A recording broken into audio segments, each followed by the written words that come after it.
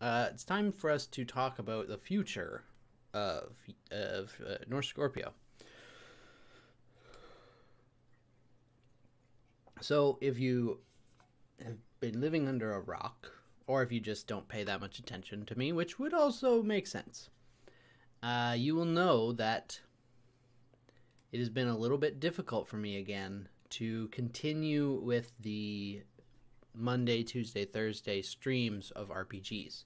So we're going to keep doing RPGs as our main focus. That is not changing. But what I am going to be changing is we're going to change this to a Monday, Wednesday, Saturday opportunity. I'm going to be doing my streams 9:30 to 11:30 Monday and Wednesday, and Saturday we're going to start at noon. And we're going to go from noon to 6. 12 to 2 we're going to do our RPG of choice, and 2 to 6 we're going to do NSFL. And that's going to be to give myself that day buffer in between my streams, because I think that's part of what's been making it more difficult. Not to mention outside factors, just in general, burnout, work, trying to get myself back into my routine. I have been struggling in a lot of aspects lately, and I'm hoping that changing up the stream schedule will help me a little bit there. Now, if at any point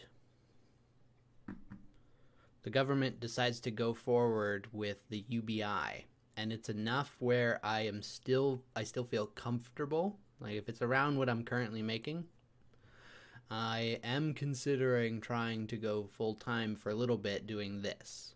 So I would be adding in more streams, still probably only about 2 hours a day, maybe 3 for a bit, just so that we can try and make, and then this would be the only thing that I'm doing, so I would have that extra time back, which would be wonderful.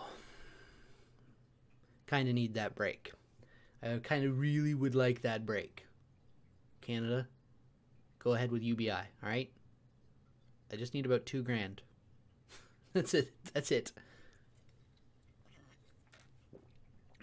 2 a month, I can manage.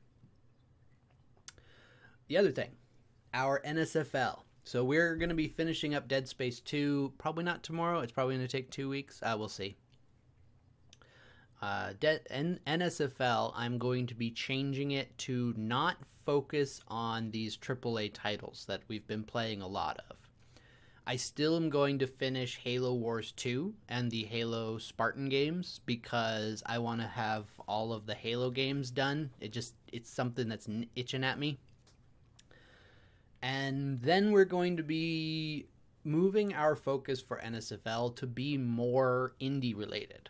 So if it's not a $60 game, and that has nothing to do with the price tag, it has to do with the development cycle of it. If it's an independent developer, that's where I have found, I think that's going to be a more rewarding experience for me.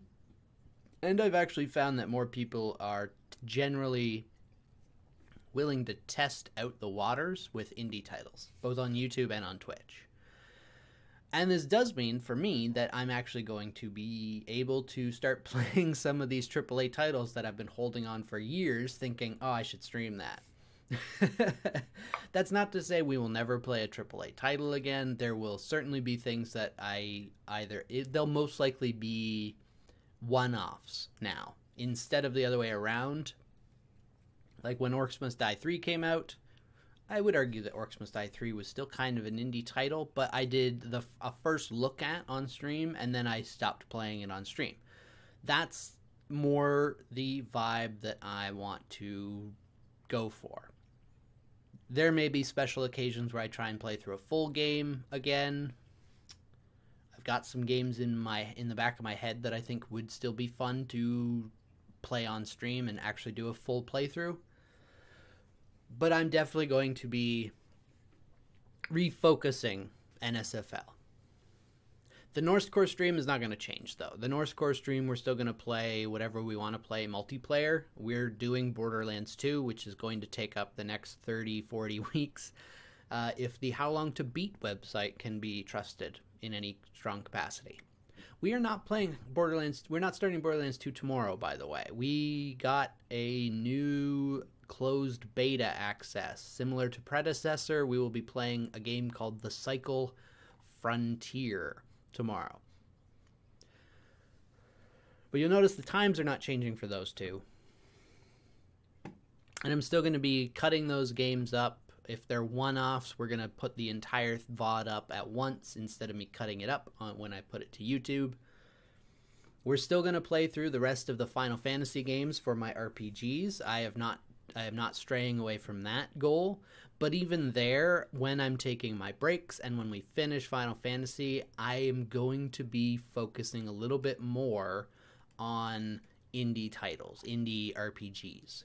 There's still another series that I think I might go through the rest of, which is YS.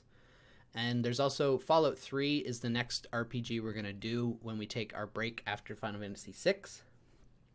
And that's obviously not a indie title. But it's one that I do want to screw around with on stream. I've had a thought of how I want to kind of do that. I'm going to use some console commands to boost myself so that way I'm not worrying about the death aspect necessarily and just have fun with it.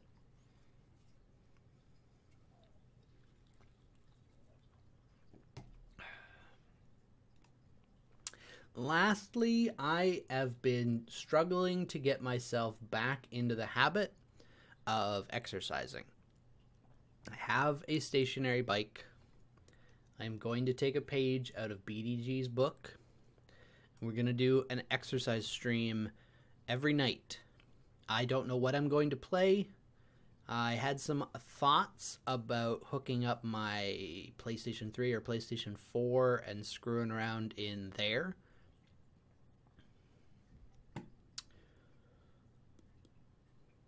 But we'll see.